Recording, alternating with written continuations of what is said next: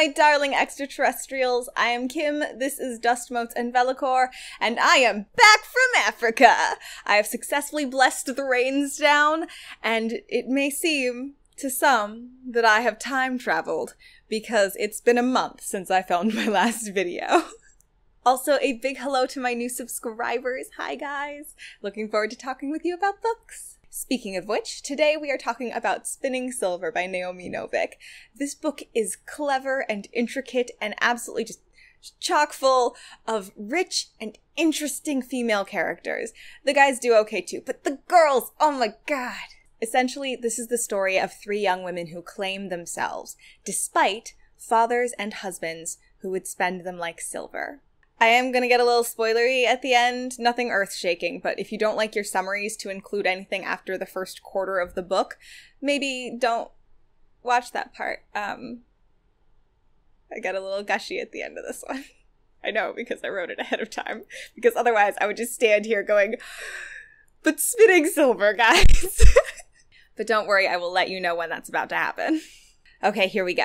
Miriam is the daughter of the town moneylender, who is really very good at lending money and absolutely terrible at collecting it. When Miriam's mother gets sick, Miriam says enough is enough and takes her father's book and goes and knocks on her first door, and after that, she's the town moneylender. But when the Steric Lord, a Fey people of the frozen north, hears her boast that she can turn silver into gold, he challenges her to 3 tasks, with everyone she loves at stake if she fails. Wanda is the daughter of a drunk, an abusive drunk who owes Miriam's father quite a lot of money. When Miriam comes to collect, he cannot pay, so Miriam arranges that Wanda come and serve at her mother's house as a maid. Wanda knows this is an opportunity to bring food into an empty larder to feed her growing brothers, but also to save enough money to escape. Irina is the daughter of the Duke by his first wife, not pretty enough to make a good match, and smart enough to know it. But when Miriam arrives to sell a beautifully wrought silver ring to the Duke, Irina knows she can sense that her fate is about to change. Each young woman touches magic in her life, though she may not know it. Each young woman is tested, and each young woman must outwork and outwit those who would seek to use her for their own gains. I love this book. I gotta say it, I love this book. Each time you think you know how it's gonna end, you're wrong. You're just wrong. Seriously, there's like 8 books worth of plot in this book. Wordplay and wit are the currency of this world, and being too poor or too rich can get you in a lot of trouble. Also, subtle uses of classic fairy stories abound. Threes, bargaining, the house that provides whatever you need. Probably a lot more that are very Russian, and I wouldn't have noticed offhand, because I'm not Russian. Okay, this is where we're going to start getting spoilery, so this is your warning. If you have not read this book, stop here, read it, and then come back and freak out with me. We are officially talking about things that happen after the first quarter of the book passes. By the way, before that quarter happens, there's already one moment where you think you know how the book is going to end, but then the book is another 300 pages long, and you're just like... Anyway, okay, I'm paying attention. I love how the relationship between Miriam and the Steric Lord progresses. Because it doesn't start as a relationship in so much as it starts as a kidnapping. Very Beauty and the Beast style. The tables are constantly turning. The ground underneath her very feet is shifting. And every time she beats him at his own game, he has to take a step back and reconsider her. He fell in love while she was planning to kill him and escape. And when she wins, he has to say, "You were right to arrange this end." Because he undervalued her at every turn, and she was right to value her freedom higher than his kingdom and his life. He bargained falsely.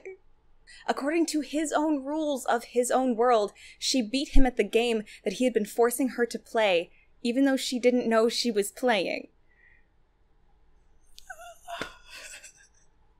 So much respect for Miriam. And then Irina and the Tsar's relationship is a very complicated game involving so many players, including the demon that is cohabitating his skin. Irina curates the love of the people to safeguard herself in public, and then is conveniently and confoundingly missing when it's time to be alone with her husband and his demon. The demon, of course, wants to eat her. Like you do. So she busts out this incredible mind that she has been hiding her whole life to bargain with the demon, while simultaneously and in secret preparing her kingdom for several possible outcomes, including the death of her husband, the Tsar.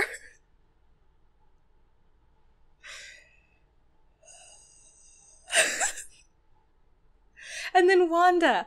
Wanda doesn't have a romantic plotline in this book, which I love. Wanda gets a vassal-type role. She is the sworn ally of Miriam. She takes on Miriam's duties in the house, and then Miriam's duties as the money collector when Miriam goes away. And then she's the extra pair of hands and the iron will necessary to complete a task with gruesome magical consequences. She feels she owes Miriam and her family a debt that she can never repay. They don't see it like that. They see her as one of their own. Wanda gets to learn to stand up for herself. She escapes from her father. She flies her brothers to freedom. And she gets a newfound family. And I think that's just so wonderful. Guys, I'm swooning just thinking about this book. It's been a month. It's only been a month, and I want to read it again.